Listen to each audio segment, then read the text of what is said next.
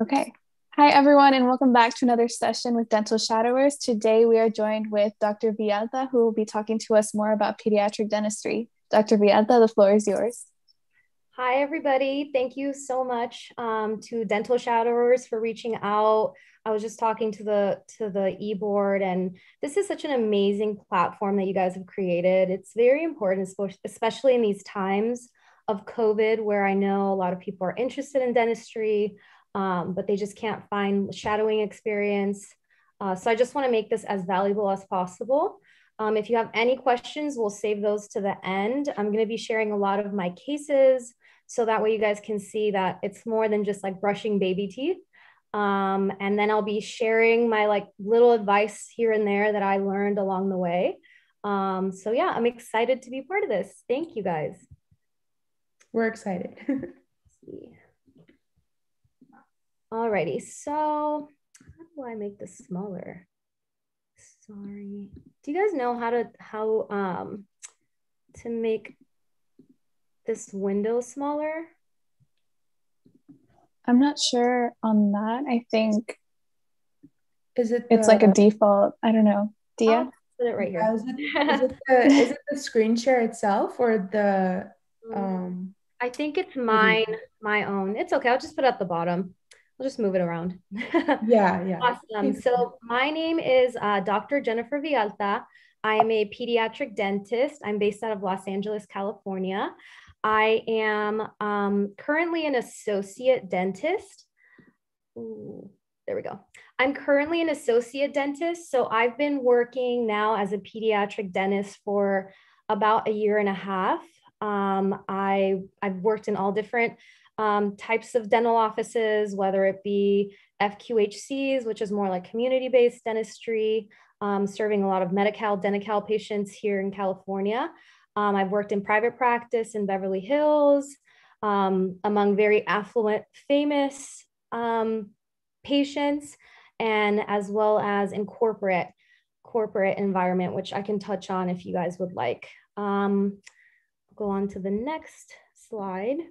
So I always like to start out with just kind of letting everyone know my background so that you can see that all of this is attainable.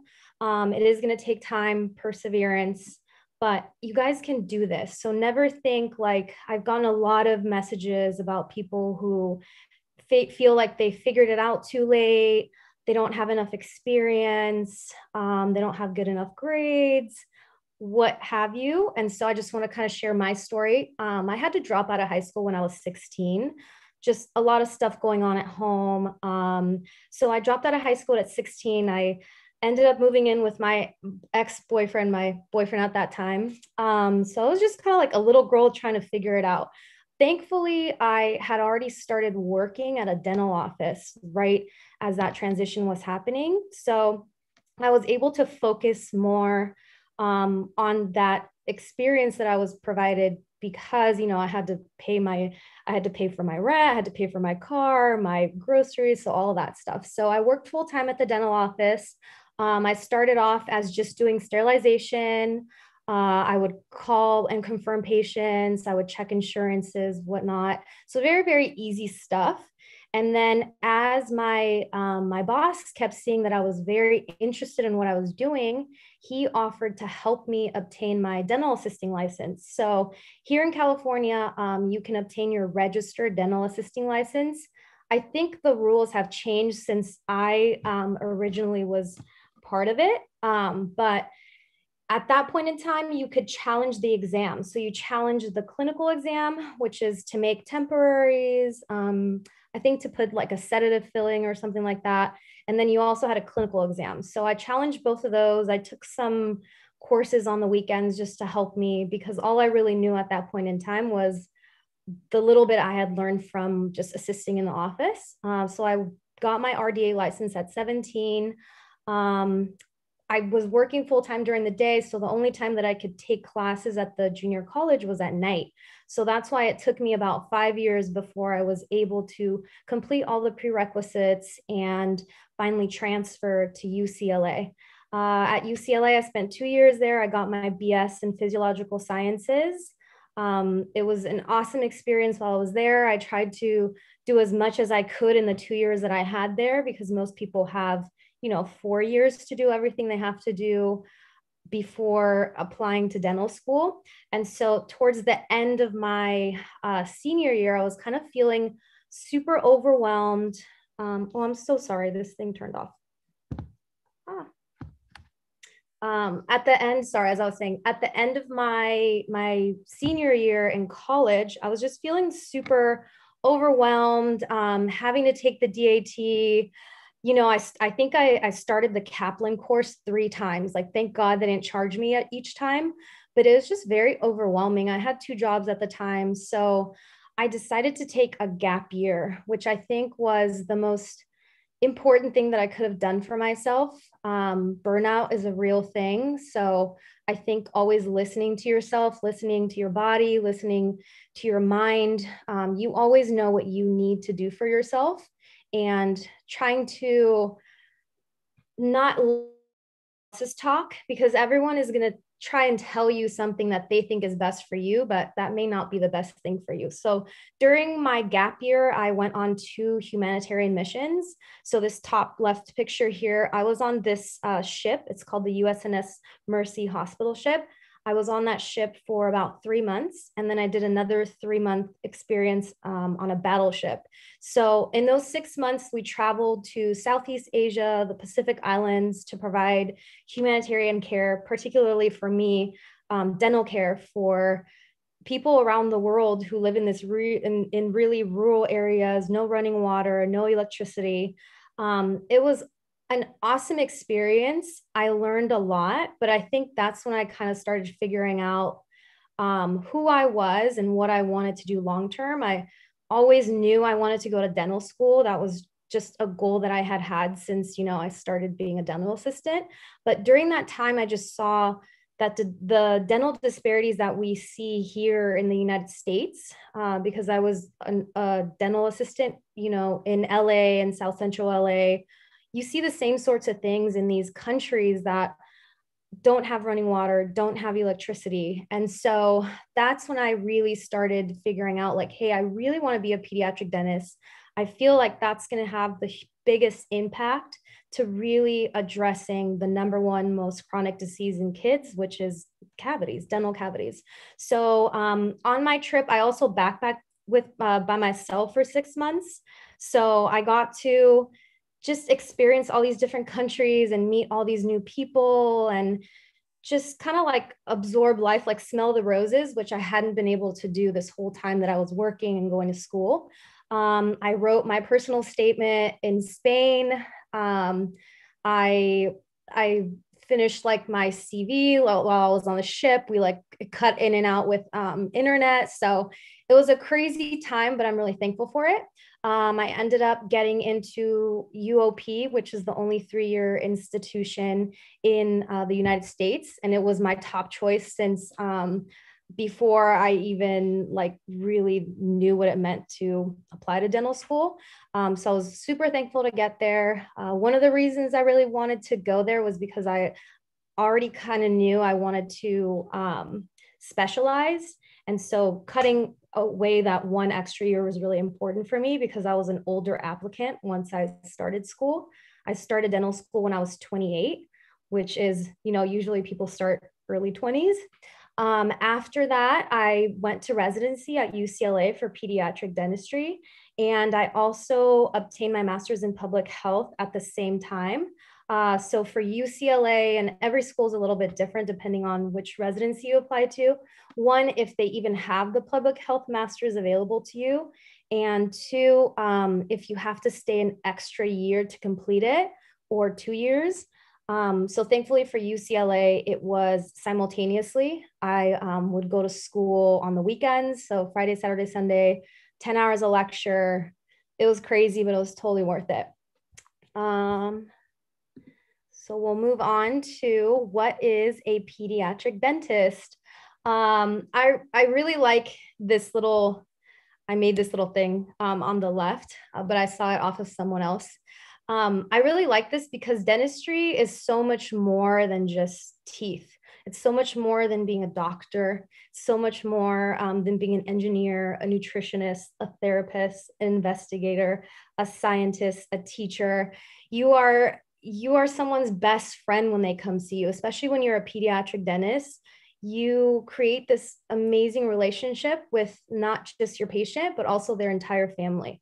So I find that super valuable. I find that I can help a lot with engineering. We look at craniofacial structure and development. So there's things that you can do with, for example, like orthodontics.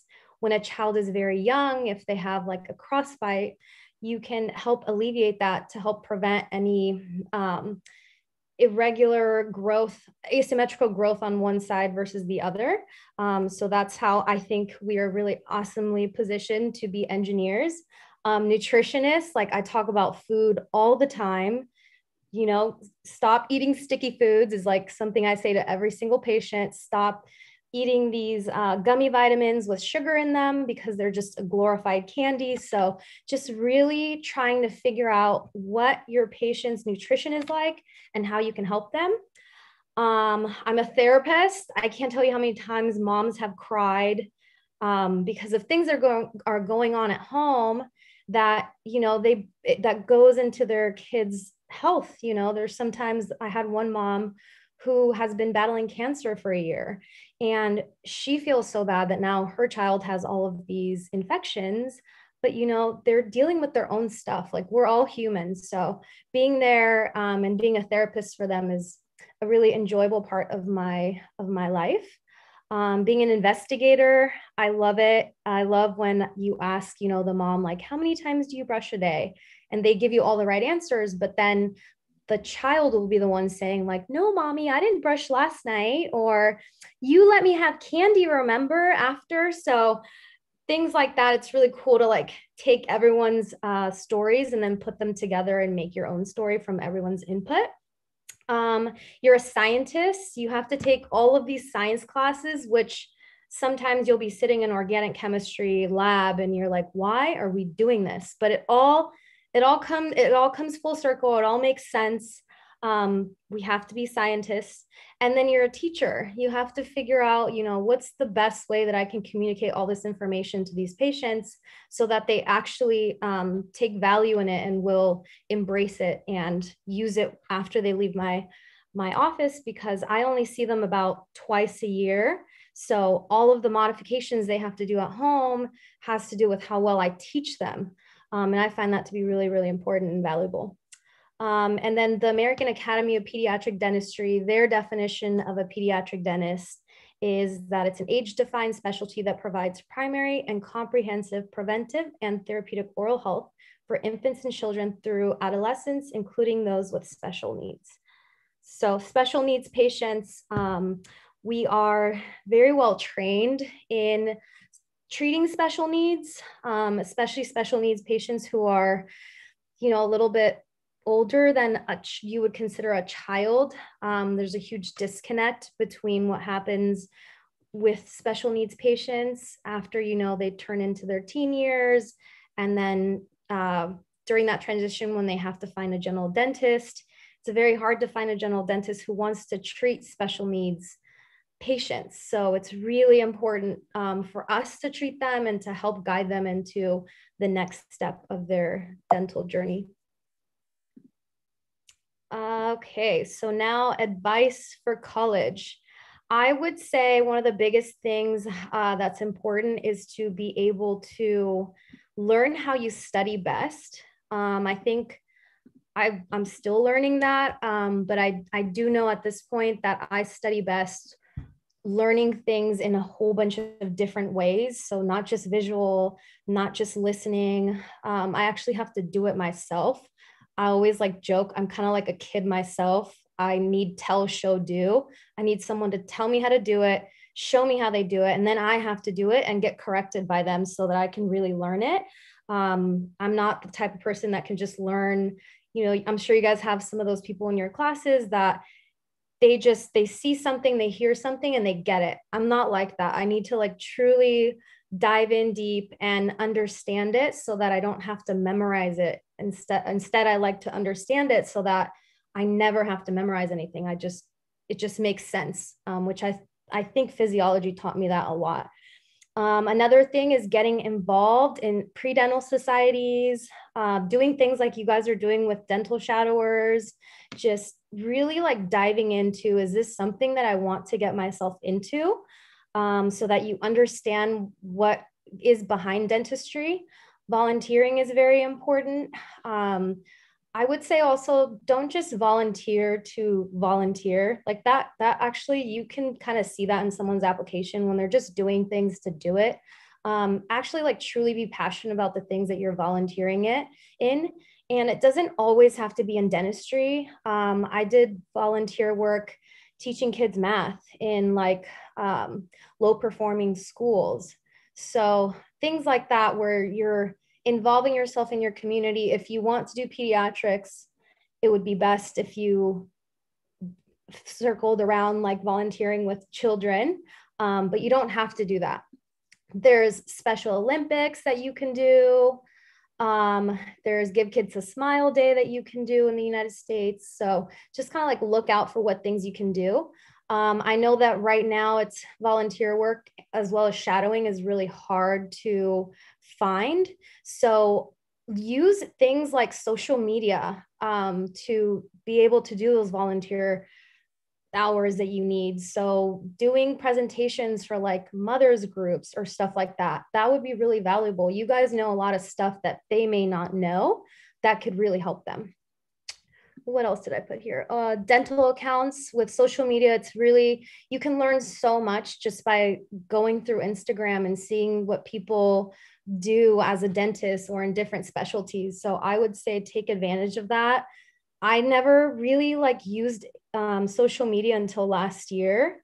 I wish I had, because it would have been so much easier to learn how to prep a tooth. There, all you have to do is just type in a hashtag and you'll find it.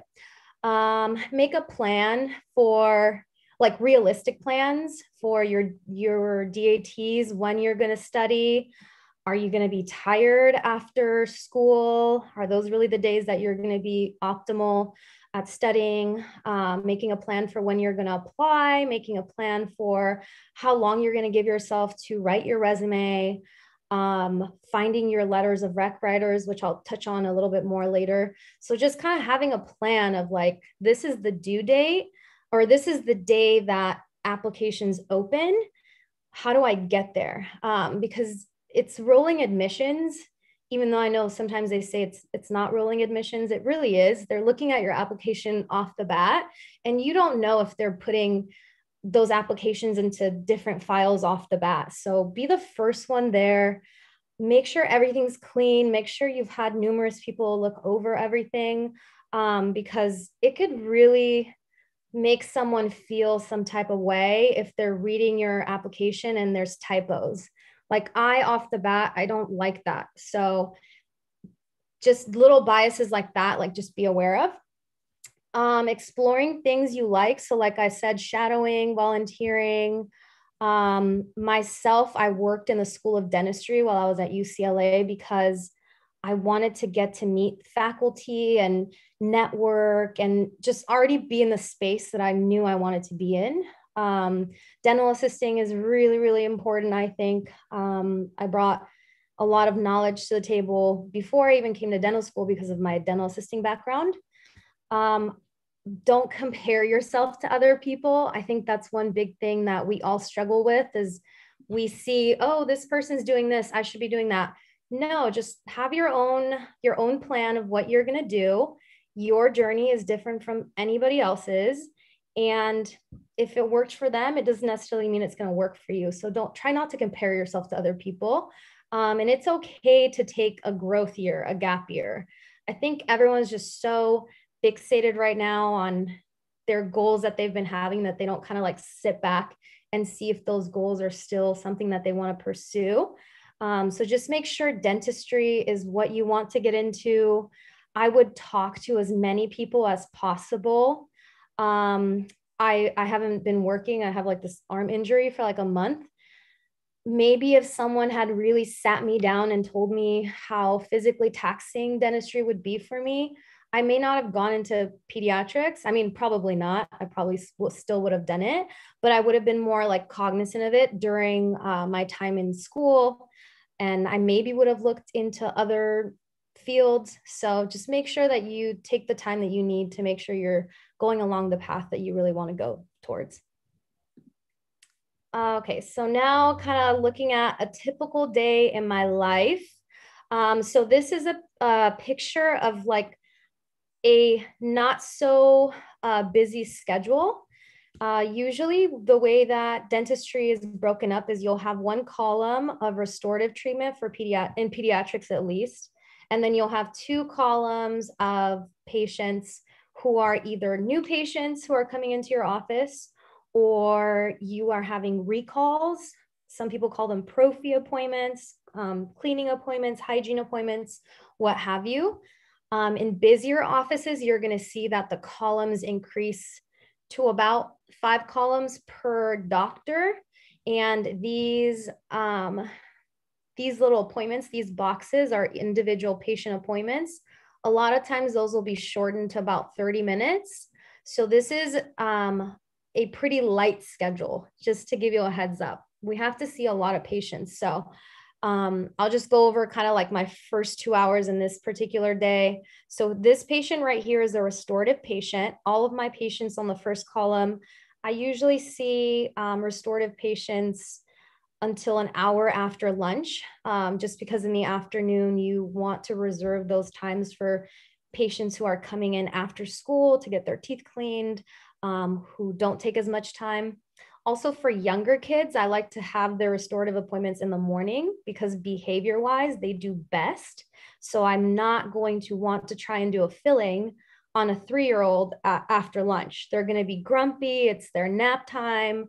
That's how I like to do it. There's other providers who like to see restorative all day. That's just not how I like to do things. So initially this patient will come in. Usually we'll use nitrous, which is laughing gas. We will use topical anesthetic, which will help kind of like numb the tissues before we give the injection. And then we'll give the injection so that you can achieve local anesthesia. And then I will leave this patient with my assistant. And then I will go see this patient here, who is more than likely a new patient. So by the time I get here, hopefully my assistants have already taken them back. They have gotten the radiographs that I've already asked for, because I come in around 30 minutes before I start my day to just go over my schedule and to put any like things that I need them to do. If I'm not available, they can see what I need. Hopefully by that time they'll have the cleaning done, and then I can come in and do my exam. I can do my treatment planning.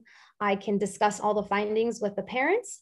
And then hopefully by that time, this patient's feeling good. If they were crying after the local anesthesia, then by the time I come back, hopefully they're a little more calm.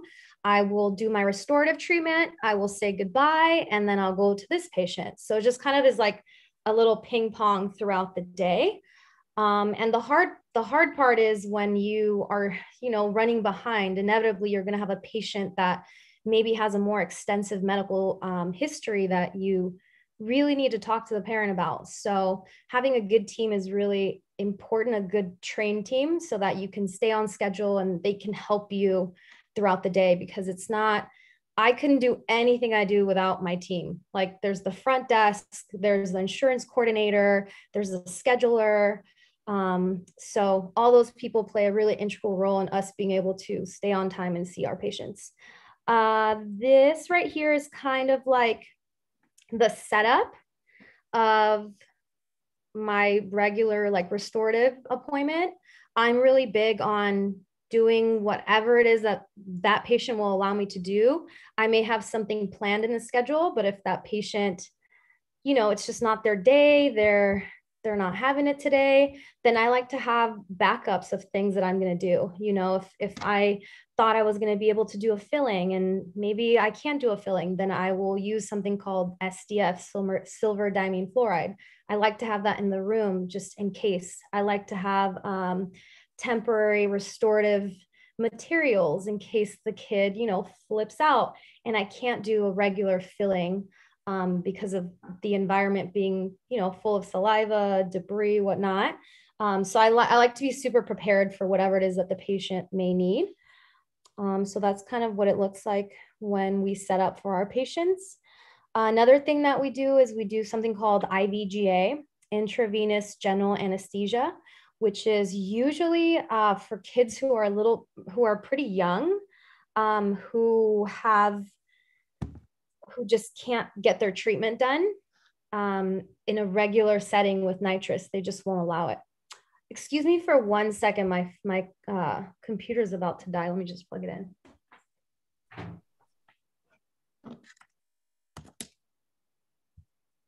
There we go.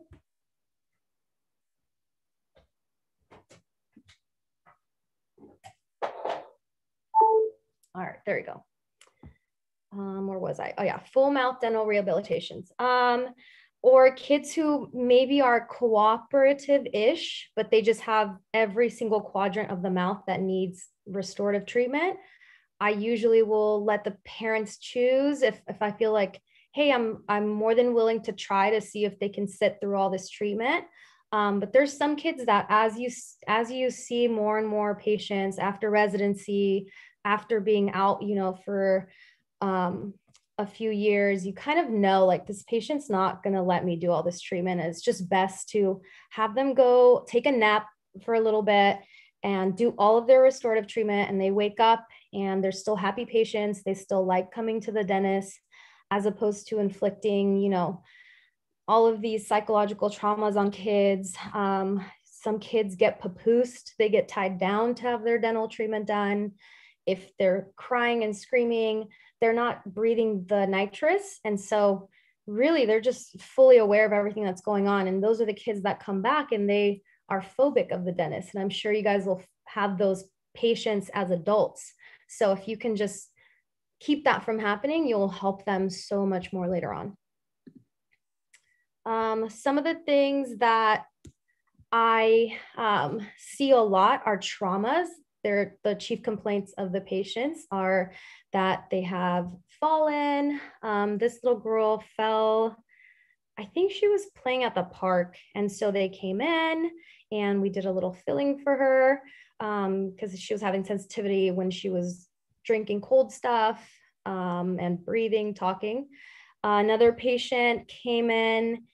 He actually didn't know he had done this, but he bit his tongue because I saw him a few weeks after to just make sure it healed. So that was another trauma that he had, I think probably while he was eating. He got some soft tissue trauma. Another thing that I see a lot is patients who come in with extraoral or intraoral swellings like this. This occurs because you've had an accumulation of the infection from an infected tooth. It just kind of gets contained in this environment and it has no way out. And so it just kind of builds up and then you get a huge swelling or abscess. So for those patients, I will tend to give antibiotics wait for the swelling to go down a little bit before we extract. But if it's one of those situations where I know I don't have an appointment, you know, in the near future for them, then I'll opt to do that the same day or if they're in pain. So it's case by case for each patient. This is something that we do a lot in pediatric dentistry. These are called anterior strip crowns. Sometimes we can also do full coverage zirconia crowns, which are a lot more expensive. It just depends on what type of office you're in. I got trained to do strip crowns, so I enjoy doing them. But I also do zirconia crowns as well. So this is how they initially presented. They had gone to another dentist. So they tried to do I call them Band-Aid restorations, where they just kind of put a little bit of like temporary material there, but they weren't able to accomplish it with the other teeth. And the child was getting kind of bullied by his friends and his cousins. And so it was something that made him feel really insecure. And that was the mom's chief concern, was fixing that. So we, under general anesthesia, we prepare the teeth. So we get everything nice and isolated with a rubber dam. with all these little flossers, and then we remove the decay. So you can see the difference between this guy and this guy. And these are the preforms that we use. We fill those with composite. And so after we clean, we etch, we bond, then you place that little strip on. You use a curing light to cure it so that the material hardens. And then after, this is what they look. And then you go back and do a little bit of like manicuring underneath the gums to make sure you don't have excess composite that can later on lead to gingival inflammation that bothers the patient, or it could be a trap for food. And so this is what it looked like after. And he was super happy. I usually like to do post-ops. So about 2 weeks later, I'll see my patients who've undergone general anesthesia just to make sure everything looks good, to make sure that they're improving with their oral hygiene, because studies have shown that within that year after a patient has to undergo general anesthesia for dental treatment when they're so young, they will get a new cavity. So it's very important for me to keep them on a short recall to make sure they're, staying on top of the diet modifications and the oral hygiene modifications. This is a patient that I had. She is 17 or 18 years old. She had infections on all of her back molars, and she's a very anxious patient. So we just had to really take it slow. The first time I met her, I couldn't even put gloves on, it was just too scary for her. So I love just catering to each patient. They're all very unique and very different. And, she needed nitrous to be able to let us look and do a cleaning and then diagnose. And then little by little, every time she came in, she became like the easiest patient to treat. Because she's so high risk with her cavities, because she just, for whatever reason, cannot seem to brush twice a day or even once a day. And it's something that there's familial history of dental disease. Dad, when I first met him, I think he had just gotten all of his teeth extracted and had temporary dentures in. So I already in my head, I'm like, I'm not super trusting that this patient is going to be able to stay cavity free with just composite fillings. Also, they're pretty large. And so I opted to do stainless steel crowns for the back molars for her adult teeth, which some people do, some people don't do. These little guys right here, these little blue donuts, are separators. I like to place them about a week before we do restorative treatment. They fill up with saliva, so they stay in the mouth. They fill up with saliva.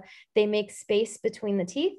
So that way, when we're doing our removal of decay and we're preparing the tooth for the final restoration, I don't have to remove as much tooth structure because tooth structure is very valuable, especially for adult teeth. It makes them strong. So I want to keep as much of that as possible. So that way, when she is able to improve her oral hygiene, she's older, she's in her mid-20s, she can have these replaced by a general dentist with some really nice crowns. And so that way, hopefully the general dentist won't be upset with me that I took away too much tooth structure or that I placed their margins super low, because that could be really hard for them to restore later on. Okay, so now we're going to move on to dental technology. So one of the things that we love in pediatric dentistry are digital radiographs. It's real time. You're able to take pictures with less radiation for the patient, and then you're able to see your pictures automatically. There's different buttons that you can enhance the contrast. You are able to detect things a lot easier with that, as opposed to like an old school film. So this is a picture, this big picture is a panoramic radiograph. We usually take these at around the age of 7 when the first molars have erupted. And this patient was, I want to say 9. He had never had a panoramic radiograph taken, and I took one and I'm like, hey, what's that? And then we took a periapical radiograph that showed this area a little bit more enhanced.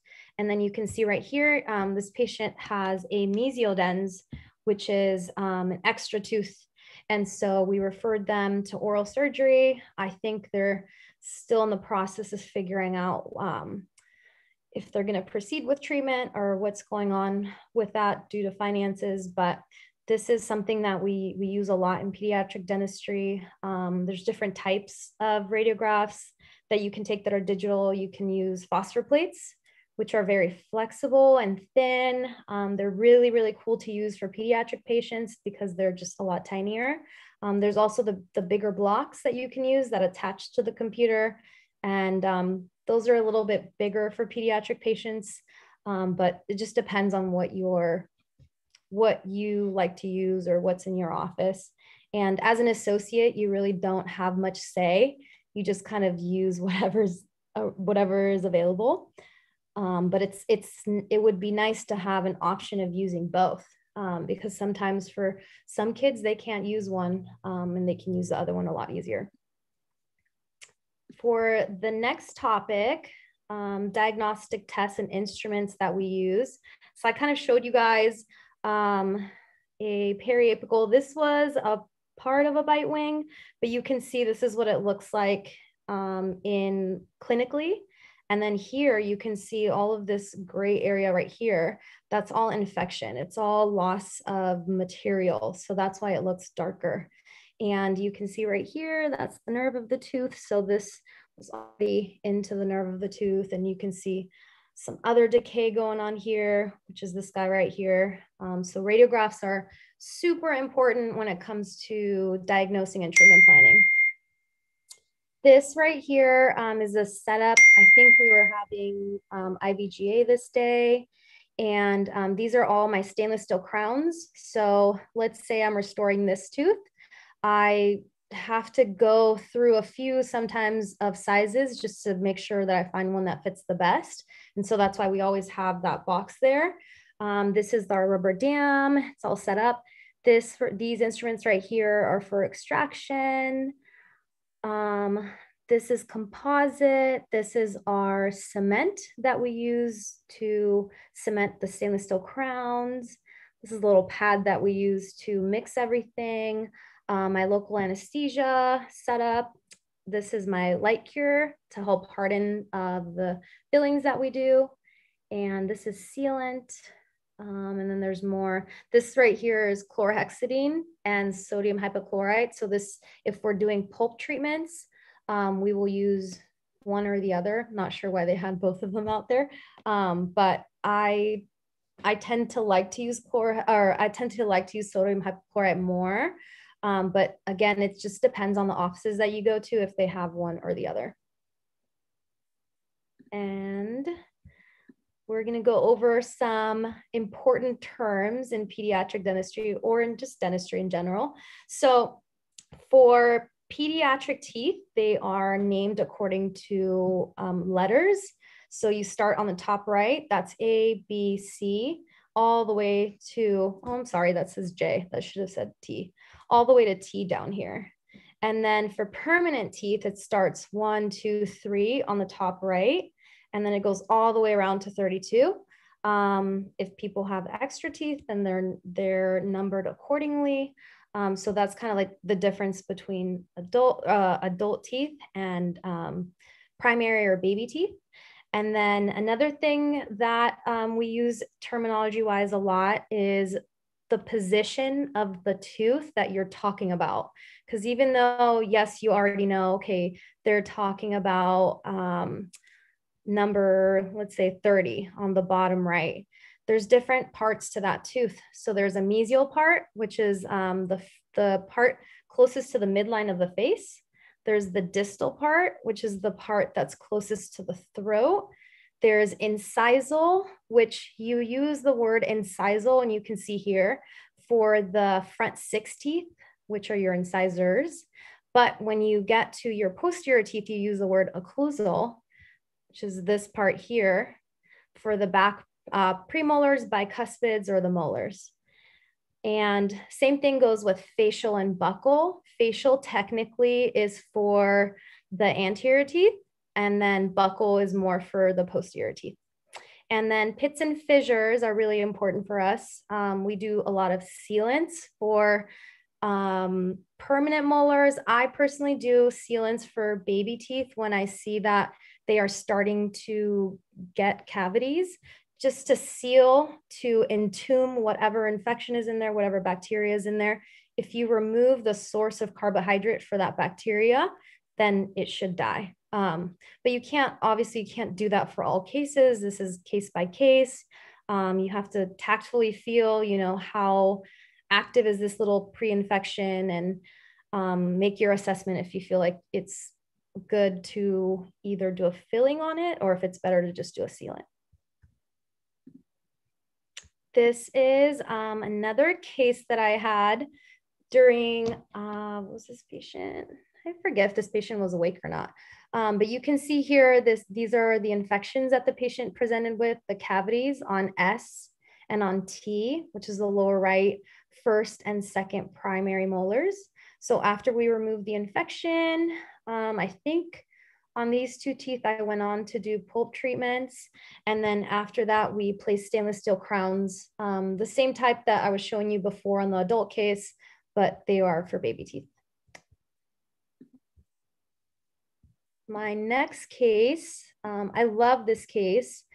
This case is of ectopically erupting permanent molars. So ectopically erupting molars, usually what happens, this happens because the patient doesn't have enough space in their mouth for the teeth to grow in correctly. And so you can see this angulation of the top right first molar. It has started to resorb this top right baby molar. And so what a lot of people will tend to do is just extract this tooth. But I've seen so many cases where after you extract this tooth and you don't really do anything, this permanent molar completely comes in and takes over the space of this tooth. And so later on, when the patient has their premolars that are ready to come in, there's no space for them. And it is so hard, if not impossible, to move this tooth back once that has happened. And so you end up putting the patient in a position where more than likely they're going to have to need permanent teeth extracted, when really if you had just made space for that, corrected it, you could have saved that patient a lot of money, a lot of headache in trying to figure out how to fix that later on. So the patient presented with this permanent molar stuck ectopically erupting on the distal part of this upper right A, which is the second primary molar. And so what I did was I designed this little, it's called a Halterman appliance, that I just kind of made it my own. Usually you would want these bands to be placed on the second molars, but because I was nervous that this patient was going to lose that tooth there, I didn't feel confident of placing it on that one. So I went ahead and I placed it on the two primary first molars. And then you can see here the finished product. There's a little button that you bond. So it's cemented to the permanent tooth. And then right here, there's a little chain, a little power chain that you use. It's a plastic power chain.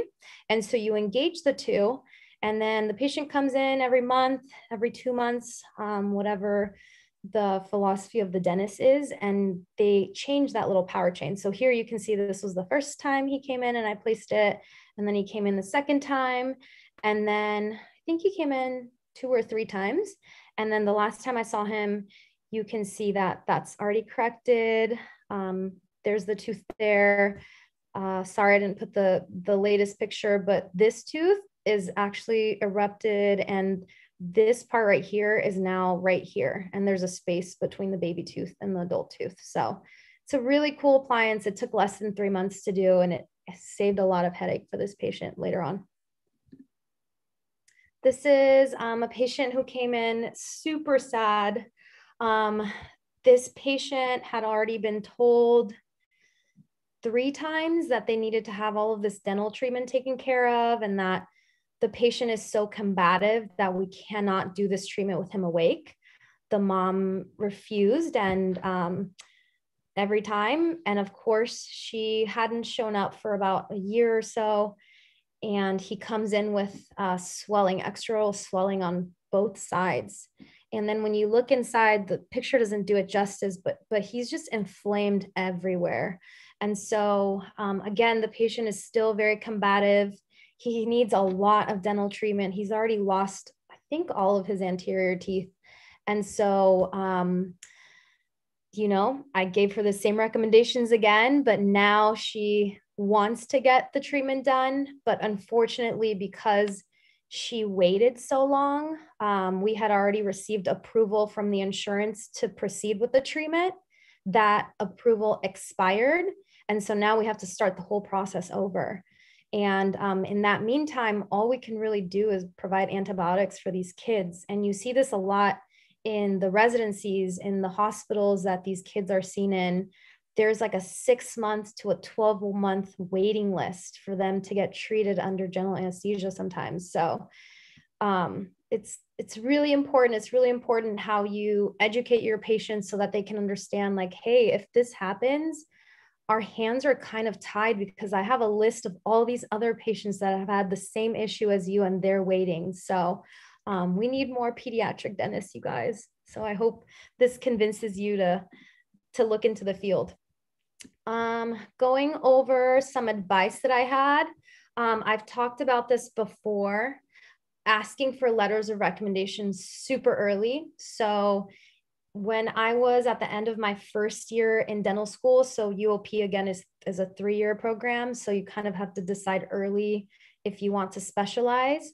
I made sure that when we had our pediatric rotation, which was about a month, that I made sure that I engaged with the program director, that he knew my interest in pediatrics, and that I came and I shadowed at the dental clinic, which I think might be a little bit harder nowadays, but you just have to be, you have to just figure out a different way to do it. Like maybe emailing them and just letting them know, hey, I know with the pandemic, everything is different, but is there anything that you would recommend I do to make sure that I'm on the right track for applying to pediatrics or whatever other specialty you guys want to go into? I made sure that I created relationships with the people that I felt like I vibed with, not just because I was preparing to ask them for a letter of recommendation, but there's just those people that you want them to take you under your wing. And so I just made sure that I gravitated towards those types of people that wanted to mentor me and understood my background and wanted to see me succeed. After I kind of figured out, like, these are the people that I'm going to ask to write my letter of recommendation, you want to make it as easy as possible for them to write you this letter, because more than likely you're not going to be the only person that's asking them. And so if you make it easier for them and you kind of like wow them off the bat, like imagine how much better your letter of recommendation is going to be. So I always made sure that I looked them in the eye and I asked them, like, do you feel confident in writing me a strong letter of recommendation? And if they even like hesitated, I wouldn't like proceed with like asking them, because I've read some letters of recommendations that maybe the applicant thought they had a really good one and they just get bashed on the letter of recommendation. And that just like is an automatic like X on your application. Like no one's going to want to give you an interview if you have a letter of recommendation, especially not from like a program director, in your school or someone who's high up. So just make sure it's going to be a strong letter. I started off with a cover letter where I described initially the importance of the letter of recommendation. I included in there like statistics. This is how many people applied last year for pediatrics. This is how many people got in. These are the schools I'm applying to. This is how competitive it is for me to get into these schools that I applied to. These are the deadlines. I kind of fudged the deadlines a little bit. I made them sooner than they really were to make sure that I got my letters in on time, because your application is not complete until everyone's stuff is in, whether it's your stuff or someone else's stuff. And then I made a list of what residencies I was applying to. And then in another paragraph, I wrote what program directors were looking for in a letter of recommendation. Honestly, you guys, you can just Google this, do your research.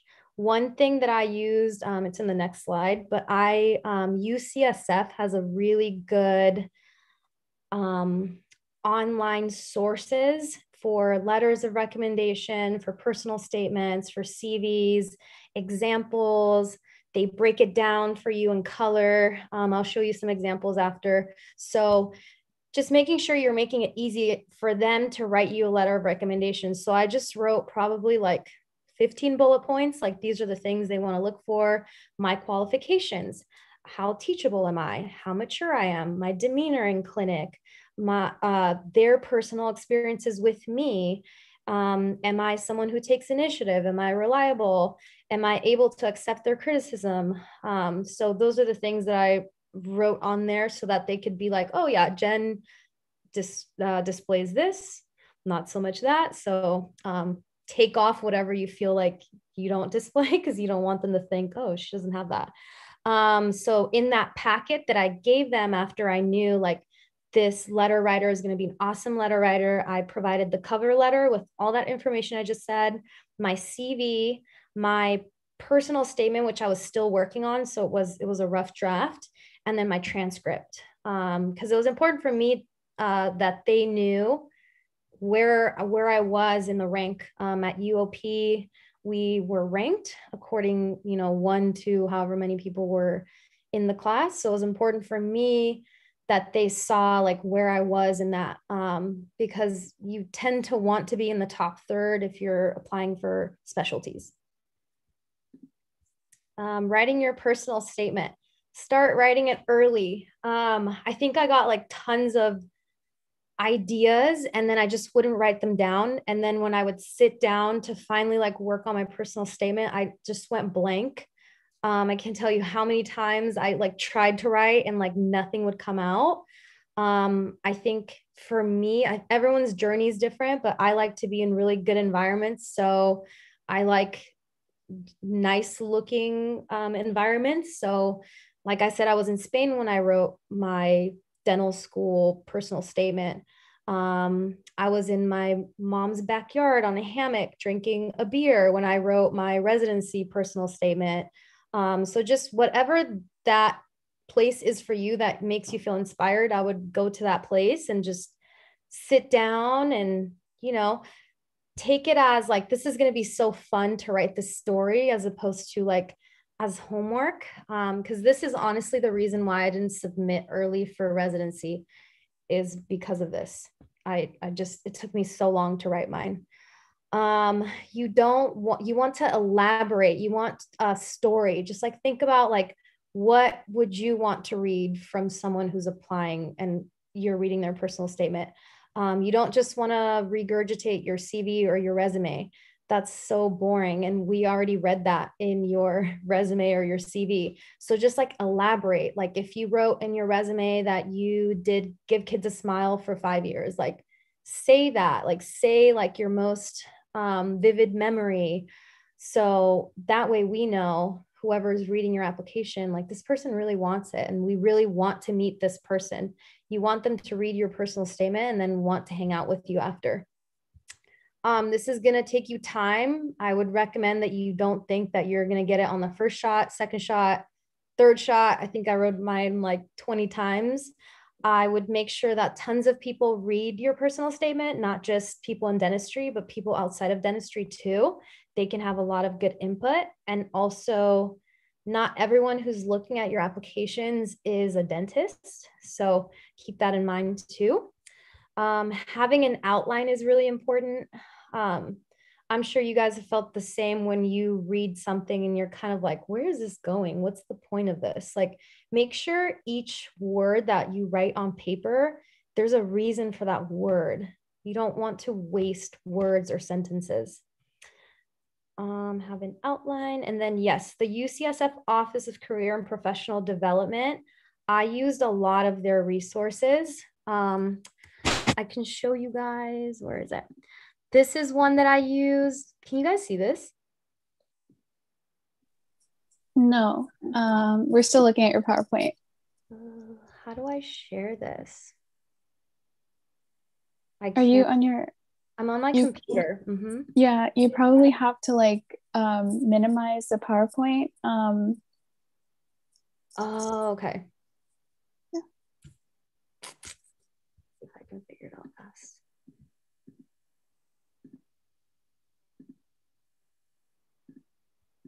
Can you see it now? Oh, it minimized the whole. No, we're still looking at your PowerPoint. Okay, do you have two monitors by chance? No, I wish I was that cool. Oh, no. I was asking because sometimes it like shows one monitor over the other. So I was going to suggest like moving things over, but it doesn't. Oh, well. But yeah, if you go on that website, it has a lot of good tools. That's where I got this whole idea of like creating a little like folder for your letter writers. And then please don't copy other people's personal statements or their CVs. It's super embarrassing when like someone comes across something they already saw. Like that makes you look so bad. And also if that person finds out, like you've probably lost a friend through that. So yeah, this environment's really small.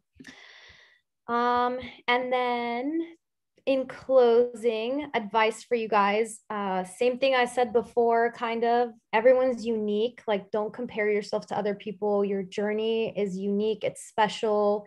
It's yours. Like whatever goals you have, those are your goals and you're going to accomplish those however it is you're supposed to.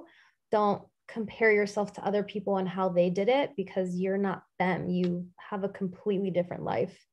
And throughout your journey, just don't forget to smell the roses. I think for a long time, I just became super fixated on my grades and like doing all this volunteer work and working and all this stuff that's why I burnt out. Like, that's why I needed a gap year, you know? So enjoy yourself, like make sure you surround yourself with good people.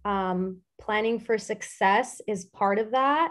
I think having a group of people who support you and who are like your cheerleaders when you get an A on your test or are your cheerleaders when you get an F on your test, like you need those people in your life. If those people are not giving you that energy, then they're taking energy from you. Like you don't need them in your life. You have too many things to focus on than to focus on that negativity. Finding and keeping mentors, like reach out to people, especially people who have already done what you want to do. If you guys have any questions for me, like I'm always open.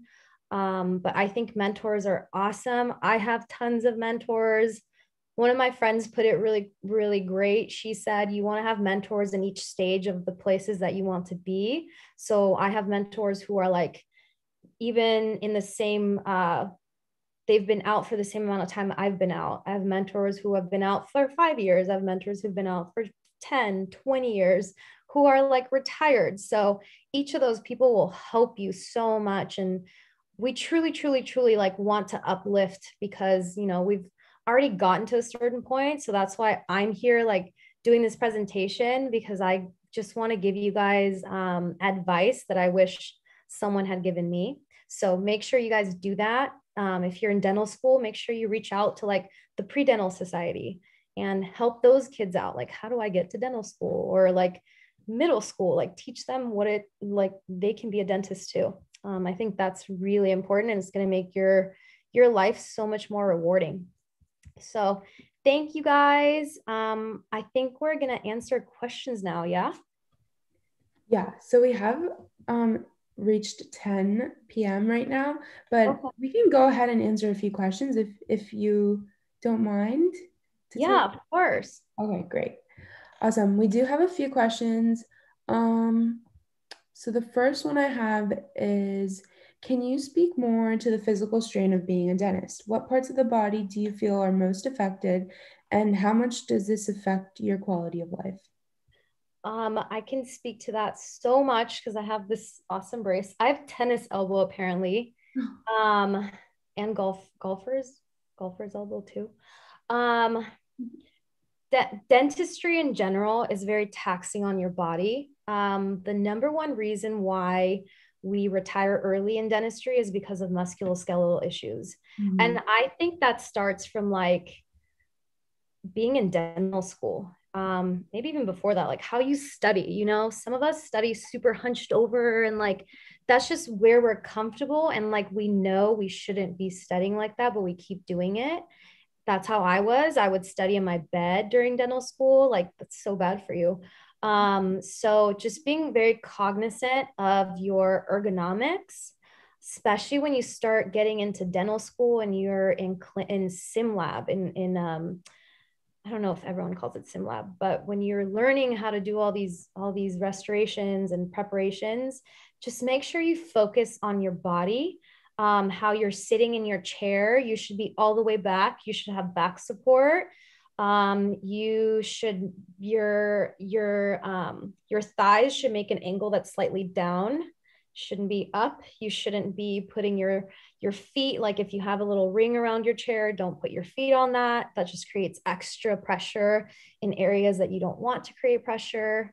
Your hands, I call them my money makers because they are.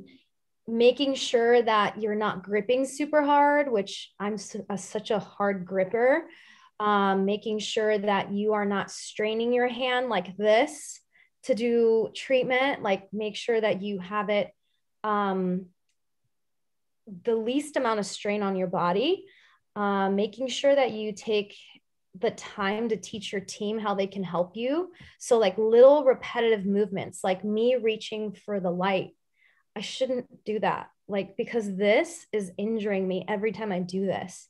When you're prepping and going like this, that is hurting your neck so much and all the other muscles associated with it. It's weakening them. So if you, one time you go to reach for something, it can spasm on you and then make your entire hand numb. So just being really cognizant of your ergonomics. I think it also depends on what specialty you go into.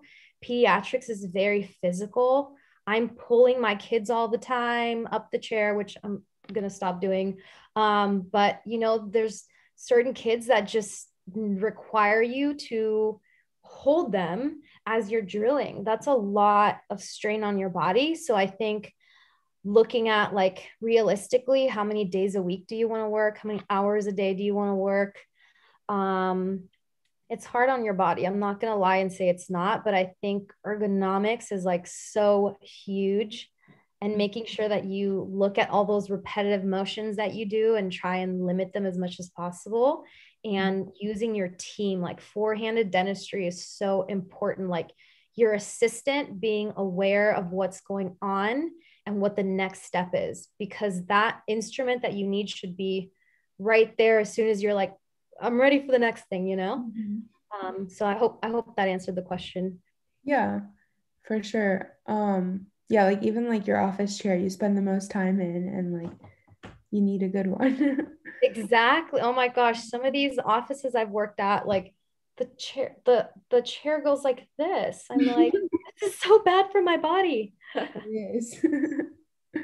Oh man. The next question is, how do you best prepare your body for physical strain of daily tasks? I think you kind of answered the same with Yeah, the I would say yoga is really important. Stretching is really important. Just being active, making sure that you are allowing the blood to circulate. I love running and biking. Haven't been able to do that recently, so I could feel it in my body. But just being as active as possible. That's also going to give you more endorphins so that you can be happier during dental school and after. I would say like being as physical as possible and like having a routine. Because if you don't do it for a long time, you're going to feel it in your body. So taking care of yourself, if you are feeling something that doesn't feel right, like I would seek care for it. I would make sure that like me, I used to sleep like this. So I sleep with a wrist guard so that I don't do this, because this is really, I'm already putting a lot of stress on my wrist throughout the day. Shouldn't be doing that at night or like any other times that I'm not doing restorative treatment or seeing patients, I'll wear it too. So just being like very aware of your body and like seeking advice if something is like starting to not feel great. Mm-hmm. Yeah, for sure. And so like another question is, how do you handle anxious patients? And this kind of also deals with the same topic, kind of knowing that children can sometimes get fussy and become difficult to work with. What motivates you to choose to pursue pediatric dentistry rather than general or any other specialty? So it kind of goes hand in hand. Yeah. I love a challenge. Like I look at anxious patients or like standoffish like families as a challenge. Like I want them to like me. I want to be able to help them through their appointment. So I think that for me is really rewarding. For someone else that may not be rewarding. So I think looking at like what it is that you like, because you're going to do the best if you're doing something that you love. How do I deal with anxious patients? I honestly, as soon as I walk into the room, I ignore everybody but the patient. So I say, hi, little Jen, like, I love your shoes, like I create a rapport with them off the bat. Like I ignore their parents, which is so not normal to them. And you can see, like, I can see out of the corner of my eye, like the mom being like, what, and off the bat, you're already starting off on a good foot as opposed, and I usually never wear my white coat. I just feel like they get more white coat syndrome. Like they're just scared. They think, especially if they just got their vaccines last week, they're not going to want to hang out with me without crying. So I try and do little things like that. I don't just go straight to the teeth. I'm like, hey, let's pick a show together, like what's your favorite show, just trying to make it so that they don't feel like they're at the dentist. With patients who are anxious, nitrous helps a lot. Being very like, let you go from one step to the next. So if it's a little kid and they're just scared, then, hey, let's see if you can get on the chair. Cool, you got on the chair. Can I put the chair back? If they lose it, that's fine. Like I'll just do my exam like this. And then next time when I see you, your pinky promise, like we're going to put the chair back. I'll make a note like, hey, did not let me put the chair back. So the next time, like I always want to make sure that they're like growing each appointment. So the next time the chair is going to be back, mom's not going to be holding them. So just like little incremental steps, tell, show, do goes a long way. So I tell them what I'm going to do. I show them, I let them touch everything. Obviously not the local anesthesia. That's like rainbows and butterflies. They never know that's happening, or they shouldn't know. What else do? I talk a lot. I blab about anything. I make up stories as we're drilling. Like I just try and get them out of the zone of like, I'm at the dentist getting my tooth filled or my tooth extracted. So like right as I'm about to extract a tooth, I make sure that I engage them in something that's like completely not what's going on. Yeah, that makes sense. Yeah, it helps a lot. And then telling parents not to show them or tell them things. Because there's some parents, believe it or not, who will go on YouTube and like let them see this is a dental extraction. I'm like, why did you do that? They're scared once they come in, Yeah. Another thing I do a lot is having desensitizing appointments. So if I know I have a very anxious child, then I'll make sure I make appointments that are shorter frequency so that they can just come in and have a good, easy appointment. So that if we are trying to work up to restorative treatment, like they've had 2 or 3 easy appointments. So then like we're good friends at this point, and they'll allow me to do the treatment later on. Yeah, those are all really nice techniques and very useful when it comes to kids. Yeah, and so another question was, what was your whole motivation for getting a MPH? while also doing a residency? And then another follow-up question to that would be, are there any specific skills you transferred from your MPH to your practice? I really wanted to get my MPH since I like kind of figured out like what MPH was. I'm first generation Latina. My like we grew up super poor in South Central LA. So it's really important for me to like give back to my community. And I know that later on, I want to go into like policy. I want to just try and restructure our oral health system. I think it's kind of broken, but in order for you to get into those spaces, you have to have those degrees. And so that was like my first stepping stone, as well as kind of like understanding public health as a whole. Like, why do we have insurance? Why does insurance not really work in 2021?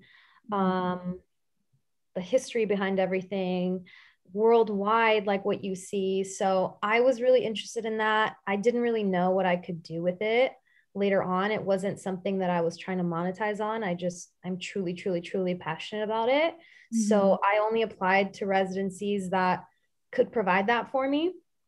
Do I use it in my everyday practice? I used it a lot last year. I think I was the one who told my employer, like, we need to shut down. We can't keep seeing patients. And they're like, you're crazy, you're overreacting. And probably within like a week, everyone was shut down around the world. And it was just because of my MPH background. Like, I was able to do the research on my own. I was able to know, like, who do I look to for advice or information on this? They had already published a lot of papers, about it by the time it got here. So just kind of having that like global mindset is, I think, what the MPH provided me. In that respect. Do I use it every day? Probably not really.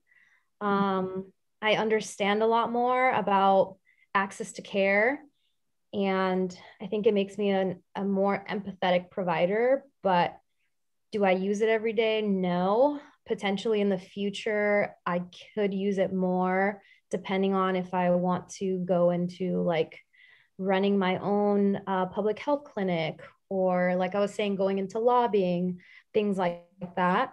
But I personally, I wouldn't say that I use my MPH. I use parts of it, but not currently in more than just that. Gotcha.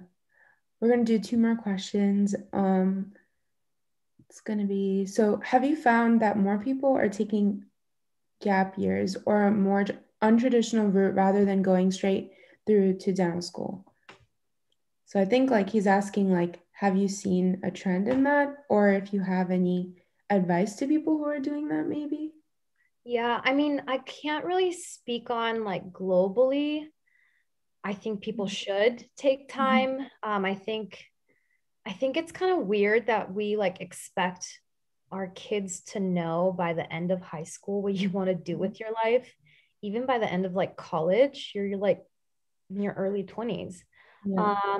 I think it should be something that people do more freely. Other countries, it's just part of their culture. Like Australia, Europe, it's just part of the culture. Like, you're going to take 6 months to a year off to explore the world and see other cultures, see how other people live, have a more global understanding of the human race. So I definitely think everyone should take a gap year. I also think you should do something with that gap year, because they will ask you in your interviews, what did you do in your gap year? Why did you take a gap year? So for me, having that, like the 6 months that I did volunteering, I had so many stories to share about that. So they saw like, hey, she didn't just take a gap year to party. Like, I mean, I did a little bit, but I did other things with that time too. I think it's a really good way to like reset mentally.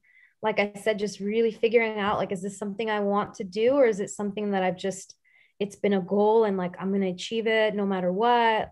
Just really like honing in. It's a good time to save money if you can work, because dental school is expensive and living is expensive and eating out is expensive. Yeah. So I would definitely recommend take that gap year and but just have a plan as to how you're going to use it. Gotcha. For sure. I think we can end it on this question. How do you balance your time, your work with family and friends? How do I balance my time? I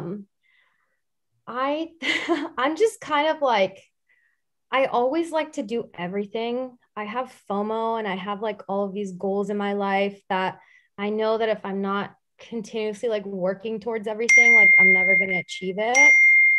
I also appreciate my free time a lot. Mm-hmm. So I think during the week I grind pretty hard, like at work, come home and I work on my like personal growth. And then I have time on the weekends to hang out with my friends, to just kind of like help me decompress, to talk about like our goals and like, hey, how can we all help each other reach those goals? With the pandemic, it's been pretty hard because nobody wants to hang out, rightfully so.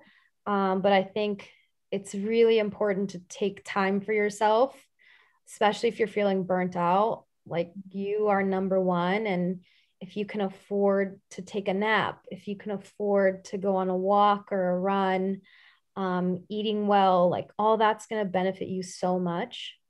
So just knowing that, hey, if I do this thing for myself, it'll make me so much better to do that next thing that I have to do. And I'm becoming better at like making schedules.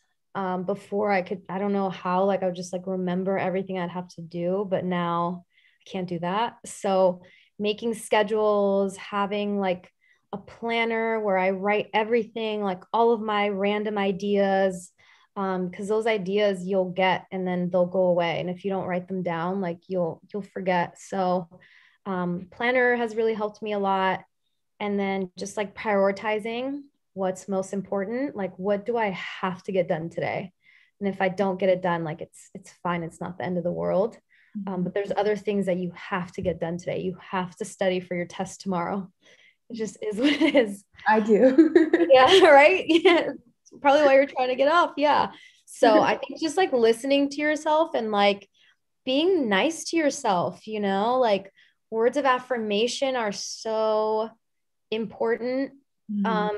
Just knowing that you have it in you to accomplish whatever it is that you want to do, but that you do have to make those little like baby steps to the bigger goal, and not trying to just like overwhelm yourself with everything. Like just make a plan, and I think that makes it more digestible for you to accomplish everything. For sure. I think that's it for the questions. Desiree, if you want to close it up. Yes, thank you so much, Dr. Villalta, for answering all the questions and for being here with us tonight. We really appreciate it. My pleasure. Thanks, girls. Yeah, thank you so much. It was a great session. Yes, we really enjoyed it. And it was so nice to meet you. Everyone, the quiz is going to be up. Dia will post it on the YouTube live stream chat, also the group meet, and you can also find it on our Linktree. Thank you so much again, Doctor, and everyone, I hope you have a great night. Bye. Take care.